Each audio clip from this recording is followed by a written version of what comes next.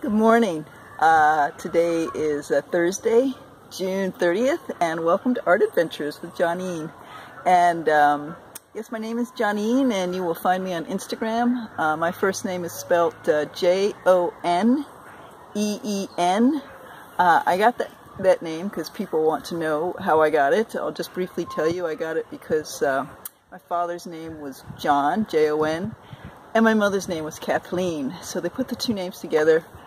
And there you have it, Joneen.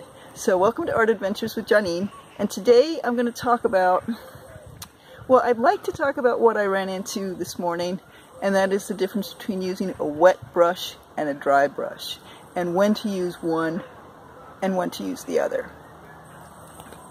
So I've got some paper out here to do a quick demo, and I was out early today because it's warm. It's going to be a hot day today.